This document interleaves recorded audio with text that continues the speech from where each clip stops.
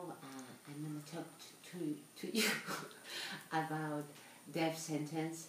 It's a novel written by David Lunt, and it's about a man who has to retire because he's getting hearing impaired, and so he's a former professor of linguistics, and he feels his life is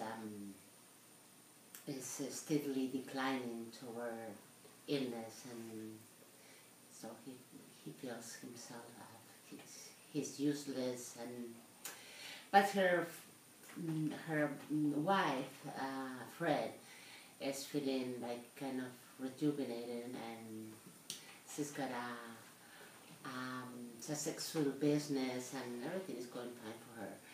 And he's got a father who's around 90 years old, and who lives by himself in London, and he cannot be trusted to be by himself anymore.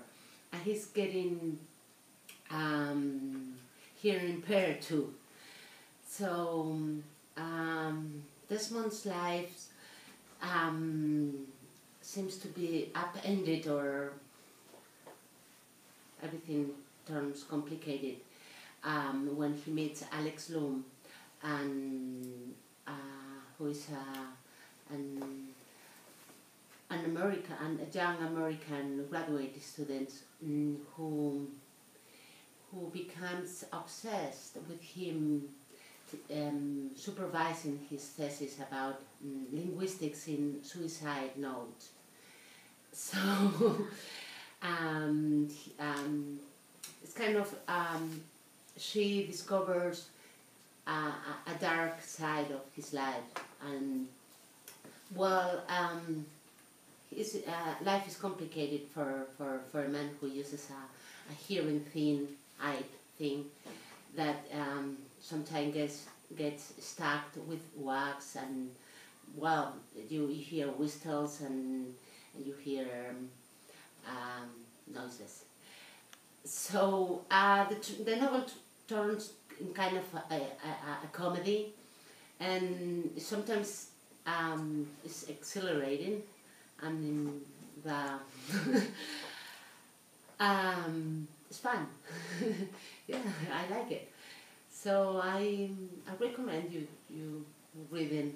The last chapters, the novel seems to turn into something more complicated when he visits the concentration camps in Auschwitz, and then he starts to his father at the end of the trip. His father gets very sick.